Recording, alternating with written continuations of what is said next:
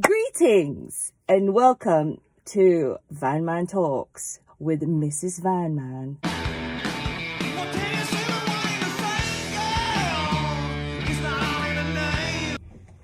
Alright, budge up, because you can't drive, so... I can't drive. Greetings and welcome. Now, as planned, I will be doing a Q&A today with Mrs. Van Man. She's in the van with me. And we'll be asking your questions. I asked you on Twitter, Instagram, YouTube, and on the last video if you had any questions for me, and you all replied. I've got a good 20 questions, so we're going to drive back to Worthing.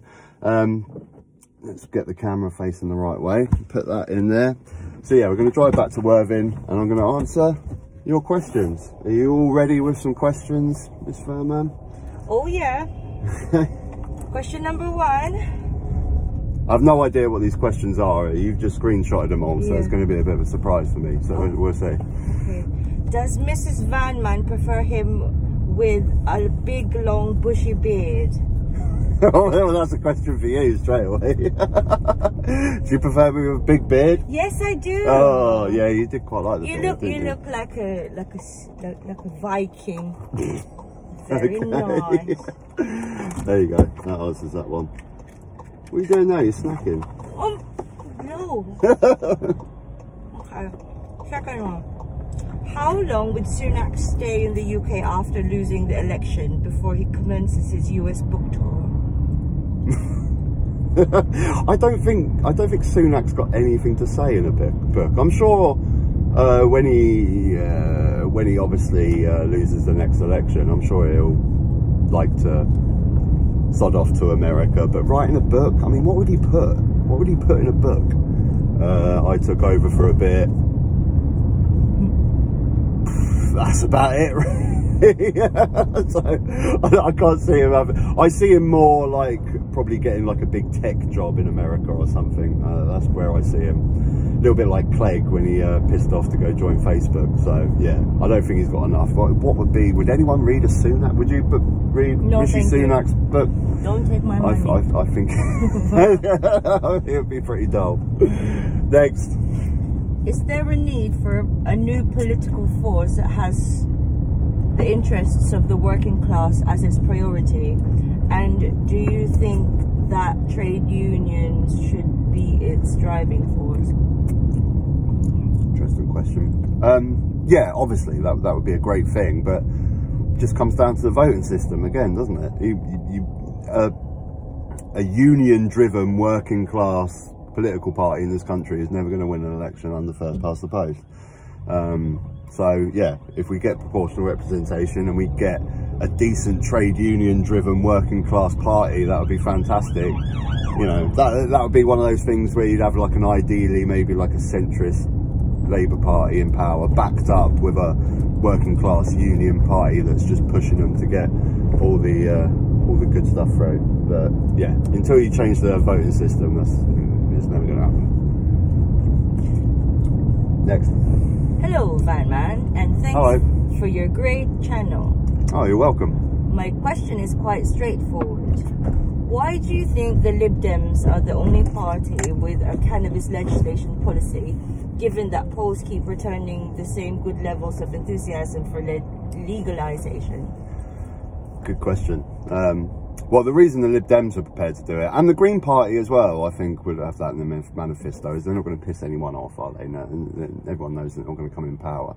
The main two parties will not do it. Again, back to our first past the post voting system, they'll piss off too many people. Too many older people are petrified of any sort of drug legalisation. Your old dears, your old mortgage homeowners and stuff, they're petrified of the thought of people because they don't understand the subject of marijuana and weed. They're just, it's not a world that they live in. They think that there's going to be people stoned off their tits and causing havoc and stuff. There will be people stoned off their tits, but they won't be causing havoc. Have you ever seen a stoner get arrested? Where they try and put the handcuffs on. He thinks it's like a magic trick or something. It's like they're causing no trouble. They're causing no trouble. But I am Houdini. Yeah, exactly. But yeah, the main parties won't touch it because it's a vote killer. Imagine if the Tories or Labour put it in their manifesto. So many older voters that would really upset them. It's stupid. Not enough people know are educated enough on drug reform, really. So that's my main answer to that. Okay, ready? Yep. How would you control the media? Oh, just full stop. Yeah. If I was in control of the media. Well, I mean, I still and always a massive free speech advocate, and I generally don't have a problem with Talk TV and GBNews style news channels existing and certain newspapers, but I would just have much heavier regulation. I mean, stuff with GBNews when they start talking absolute nonsense and pure lies about climate change, when they start saying the BBC are taking temperatures from the airport tarmac and you know, when they're blatantly lying, they should be absolutely crucified to the hill. When the Sun newspaper came out with you know, take your brick, the Hillsborough disaster, the Liverpool fans stealing from dead bodies, and absolute pure horrendous lies, they should be absolutely crucified and taken down. When the Sun newspaper put a headline of 1 in 5 Muslims sympathise with jihadis that we've seen before, that it's just pure lies. Where's the research? Where's the survey? What are you taking it from? They should be absolutely crucified and taken down. So I am all for free speech, and I want independent news sources, and you can have your right-wing news sources, your left-wing news sources, but there needs to be massive regulation. And if news sources, if your Daily Mail and the Sun are just printing absolute lies, then they need to be taken down, and harsh consequences. Yeah. What is your opinion on stop and search? Oh, bloody hell. I actually really don't like this topic because in a way I can see both sides. I mean, how many stabbings have we had in Brighton recently with young kids? And you know, a lot of stabbings in London are down to the drug war and stuff, but then a lot of it is kids just getting into fights, and now because they carry knives, they have to pull a knife out, and then if they pull it out, they have to use it. But also, I'm not for police officers just stopping people on the street and, like, you know, empty your pockets. I want to see what you got. That's not freedom. That's not life. It's just there's something horribly wrong with that, and it always gets targeted with the racial element in London and stuff, where police specifically target black kids and Asian kids. It just happens, and it's so messy. I don't like it. I don't want to live in a society where a police officer can pull you over with no evidence of any wrongdoing at all, and then go into your pockets. I fundamentally don't like that. And again, with the knife crime issue, you know, we're always trying to sort out the symptoms rather than the actual cause of the problem. You know, we really need to get into the cause of it. And drugs, you know, I've talked about drug reform so many times. We need to clear up the drug war. But yeah, I guess I can see both sides of it, but really in my heart, I'm not for stop and search. I don't like the idea of a police officer being able to pull you over with no evidence of any crime, any wrongdoings, and just go into your pockets. I don't like it. Okay. Next. What's your dream van? That's a good question. I tell you what, my dream van is the van that I have right now. I love this van, but if it just had double the amount of electric range on it. As many of you know, I only have 80 miles of range on this van, which kind of suits me okay for the business that I have and the business that I do, but I'd love more range. And I love the VW Transporter. It's a lovely van. It's a beautiful van to drive. I love it. You like this van, right? I do. Yeah. So yeah, my dream van would be this van, but with a lot more range. I'm going to jump to another question because we're sort of close to Shoreham. She says, next time you go past Shoreham, can you swing past Surrey Street and show what they are building on the left, Mannings? Okay. Yes. I'm trying to think. I can't remember my street names in Shoreham. Surrey Street, I think it's that bit before you get to McDonald's, and I I'll try and point it out. I'll try and point it out when we go past it. I think I know where it is. But more likely than not, it's going to be luxury apartments. That's all that keeps being built at the moment down here on the south coast. Luxury, not affordable, decent homes for families and stuff like that, but luxury apartments. So I guarantee that's what it is. But if it's the bit that I think it is, Surrey Street, I'll point it out when we go past. Yeah. I'll point it, yeah. So I'm drinking quite a bit of water today because we went for a night out in Portsmouth. We went to see Electric Callboy. All right, I've had my good 12 hours between drinking, but I am a little bit tired and a bit thirsty. Ready? While I understand you live in oh so pretty Brighton, where do you choose to go on holidays? Mrs. Van is from the Philippines. So we've been to the Philippines quite a few times, and it is my favourite country in the world. I absolutely adore the Philippines. It has the most friendliest people in the world, one of the most beautiful places in the world, with landscapes and beaches and great food. We haven't been to the Philippines since 2015. We're going there in April for the first time in a long time. It's been a long time. But yeah, previously last year we went to see your auntie in Miami in Florida, and we rented a car. I've got a video from that from that trip. Batman talks over in Florida as we drive the Florida Keys. But we like our city breaks in Europe as well, don't we? You know, going over to Paris, and we need to do. I really fancy going to Seville next year. I really want to go to Seville. Looks really nice. I went to you didn't come, but I went to Brussels and went to Brussels and Bruges at the beginning of the year. I love city breaks in Europe, and we need to use the Eurostar more because it's only sort of 2 hours to get to Paris or Brussels. So Amsterdam we've done obviously as well, haven't we? But yeah, definitely Philippines is our main destination just because our links to it, and I love that country. I probably, anyone that gets a chance to go to the Philippines, go. It's one of the, like I say, the people out there are so amazing, so friendly, so nice. Yeah, that'll be it. Okay. Again, sorry, it's clear the Conservatives have dug their own grave for the party, and all the factions in the party are busy trying to throw the other into it. The question is, what is making Labour electable beyond the implosion of the Conservatives? Many of the core issues today are not new. Junior doctors had the same complaint in 2014. The rental market was terrible. House prices were high. Schools were in trouble. Crime was bad. Okay, he said 2014 there. I don't know whether they meant 2010, because obviously 2014 the Tories were 4 years into... Is he saying that the same problems were still there back in Labour's tenure? Maybe you meant 2010 or 2014. But the main part of the question is basically what is making people vote for Labour other than they're not the Tories? Which is a question that many people have been asking and many people don't know, and that is it at the moment. They are just not the Tories. I think this is the Surrey Street bit that he's talking about. Oh yeah. So are they building something over there? I've probably got it wrong. Yeah, it's that flats. Yeah, it's luxury apartments, isn't it? It's luxury apartments, so it's got to be. Like I say, I don't know my Shoreham street names that well, but I'm pretty sure that's Surrey Street over there where the so luxury flats. So yeah, well, not the Labour and not the Tories. Yeah, I mean, but is that good enough?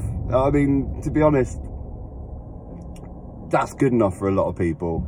I mean, just the fact that they're probably not corrupt is worth voting for them. But yeah, they need to get people excited to vote for Labour. I'm not excited to vote for Labour. I'm excited to get rid of the Tories, but I'm not excited to vote for Labour. But it'll come. I think it will come. We'll see more in the next year.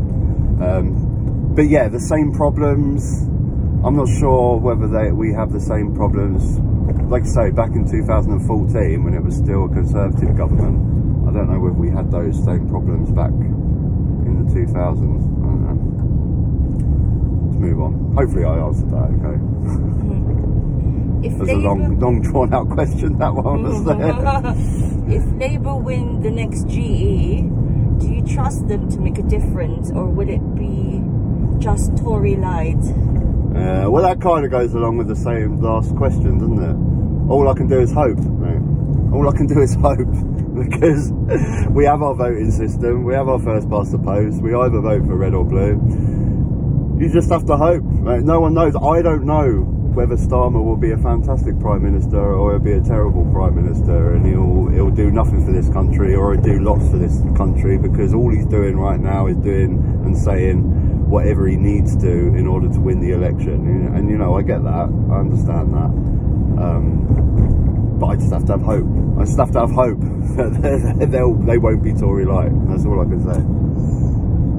Okay, it's a bit of a random one. Who is your favourite beatle? Stag beetle. I assume we're talking to band, are we? He's my favourite. I'll be honest, I don't really like the Beatles. I respect them for what they are and what they've done for rock music and stuff, but I'd never listen to the Beatles now. Music's moved on for me. There's far more exciting stuff out there.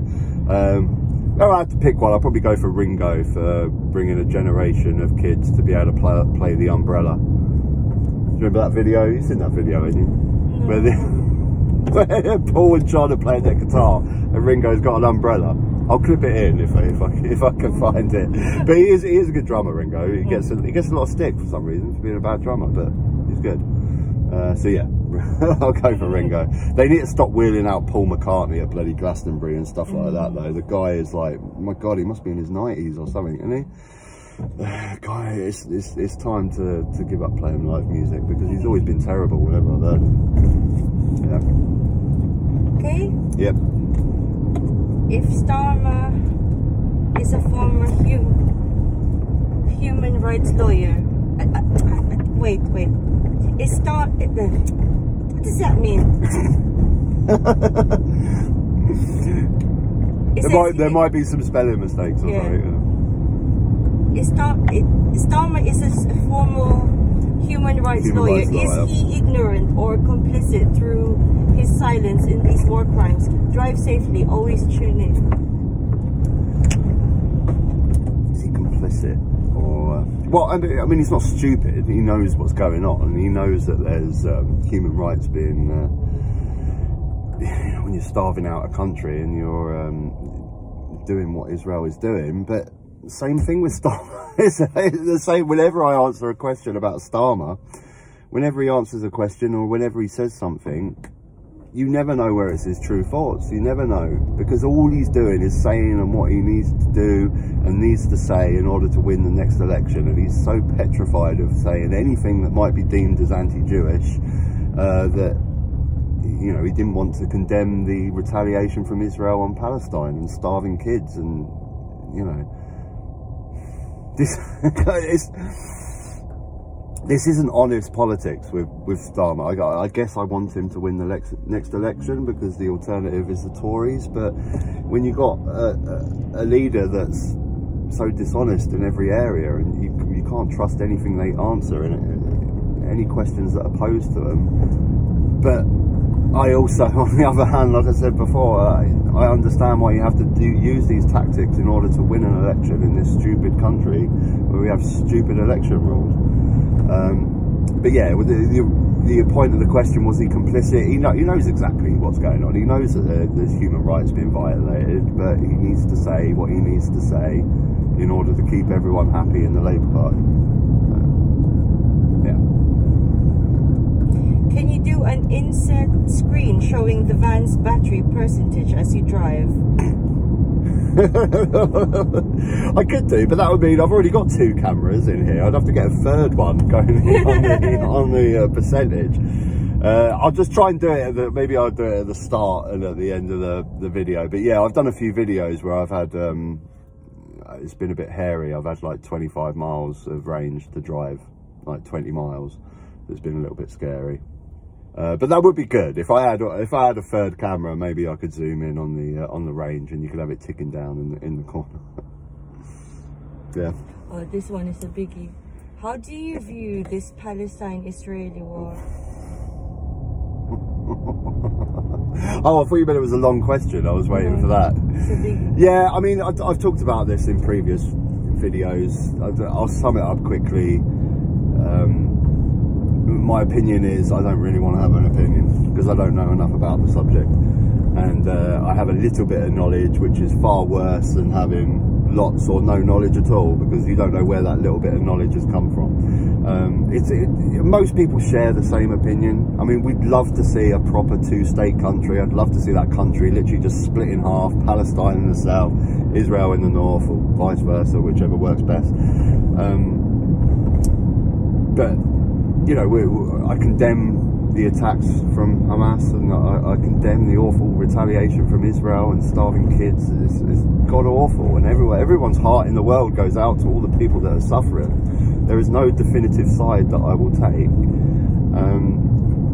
We just need that country split in half desperately, and unfortunately I think this war is moving us further and further away from that.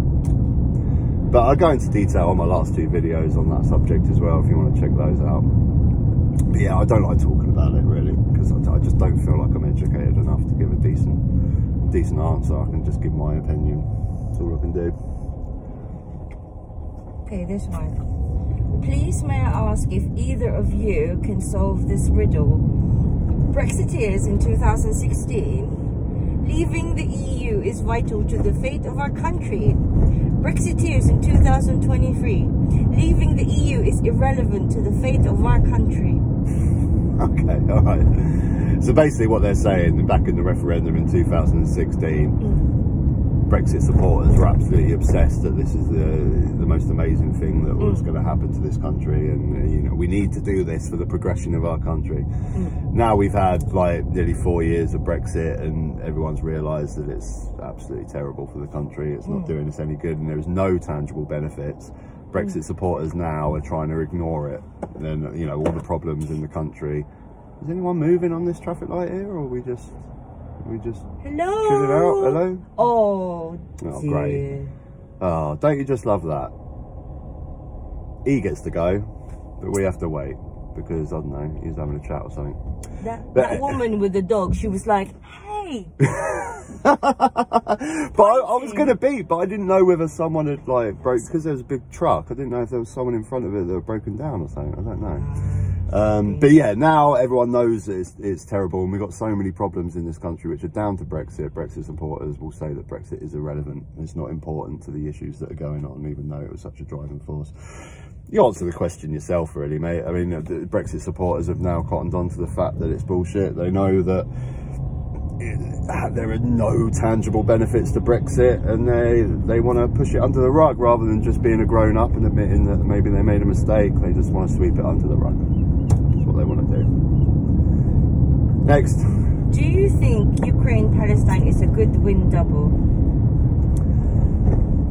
I don't really like comparing those wars. They're completely different. So basically, you saying, would I like Ukraine and Palestine to win? Well, no, because I mean, what is a Palestine win? What, them taking over the entire country? Or I don't know. That question has so many different meanings. Yeah, comparing those two wars is stupid. They're completely different. But would I like to see both of them resolved? Yes, definitely. Yeah, that's all I can say on that one. Okay, it's a nicer one, this one. What country would you want to visit the most that you've not been to, and why? Oh, loads, tons. Vietnam, really want to go to Vietnam. Oh, go to Italy. Japan at some point, but it's so bloody expensive. I mean, yeah, but like, you know, just once. All you got to do is just visit once. Yeah, well, we can do these sort of countries as a stop off on the way to the Philippines. We can do Vietnam, we can do Japan, Singapore,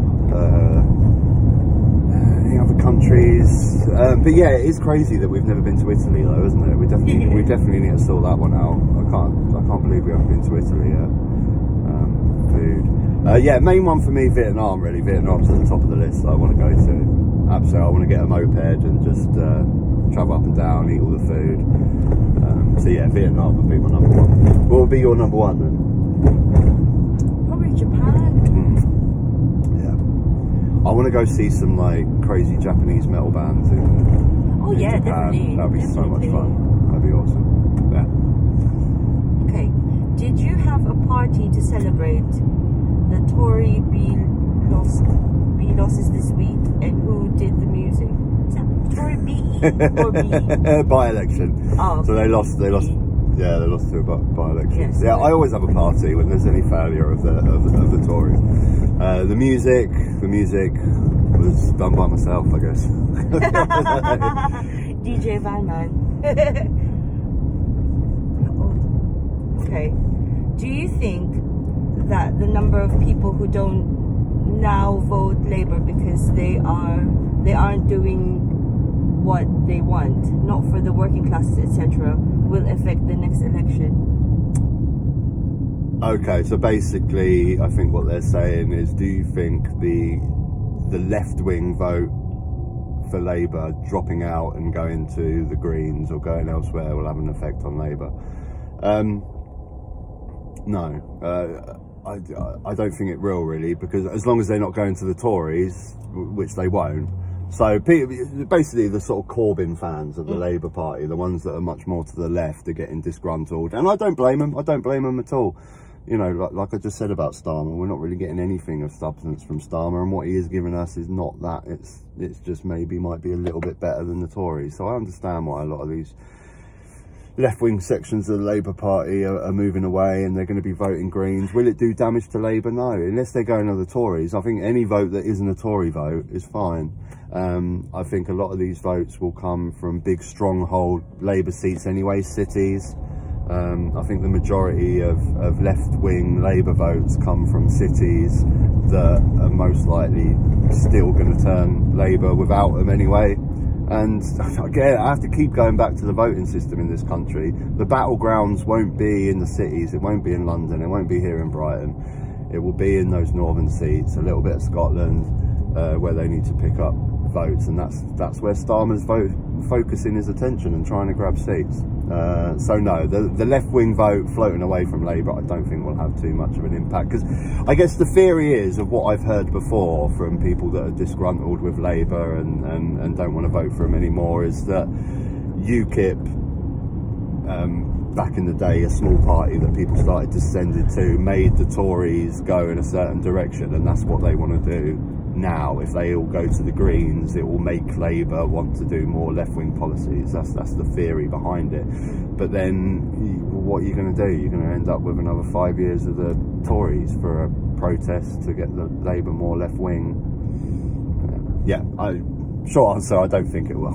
I don't think it will affect the Labour vote too much. Okay, last two. Would you rather become a presenter on GBNews or start your own auditing channel? Oh, Jesus Christ. I forgot all about auditing channels. I did a video on auditing channels a long time ago. It was a weird phenomenon that started coming up on my YouTube feed. Anyone that doesn't know them, it's this weird thing where guys just go out on the street with a camera and they turn up at someone's work or something and start filming like the security and stuff at the workplace. And because they're allowed to do it when they're in public, they just keep saying that, and the people get annoyed, and quite rightly so, if you turn up at someone's work and start filming them. Not so bad, you? Yeah, can we help the film? No, you're fine, thanks. What are you filming? Well, you at the moment. Well, I've got permission to do it. Do I need permission? Well, tell me what it's about, then I can't tell you that. Can't tell you that. Can't tell you that. Well, you can't just film us about... Who said? What? Who said? Well, it's the law, mate. Is it? Yeah, Are you versed in the law? What? Are you versed in the law? No, you just can't film No, us. well I am, so back to work. It's a bit weird, but there's this weird phenomenon, this weird culture of people doing these YouTube channels, and they call themselves auditors, and they get thousands of views where they just go and pester people at work and shove cameras in their face. It's really weird phenomenon. But no, I wouldn't do one.